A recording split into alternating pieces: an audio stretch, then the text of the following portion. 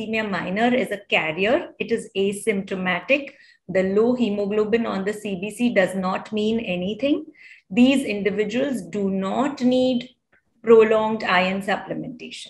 And the extreme end is a thalassemia major, which is a full-blown disease. Usually the babies will manifest between the first 1 or 2 years of age with signs of anemia. Why? Because there is decreased red blood cell survival. So they'll come with poor growth, poor appetite, and they will need regular blood transfusions in order to survive.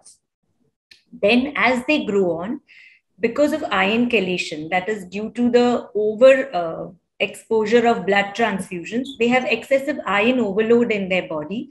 So they start showing signs of iron overload. So again, that is poor growth, delayed puberty, short stature. They may have defect in the bones. So they may have fractured, propensity to fracture their bones, osteoporosis. They have many endocrinal problems like hypothyroidism, delayed growth and delayed puberty, etc. Also, severe iron overload can affect the heart and the liver, which can cause a shortened lifespan.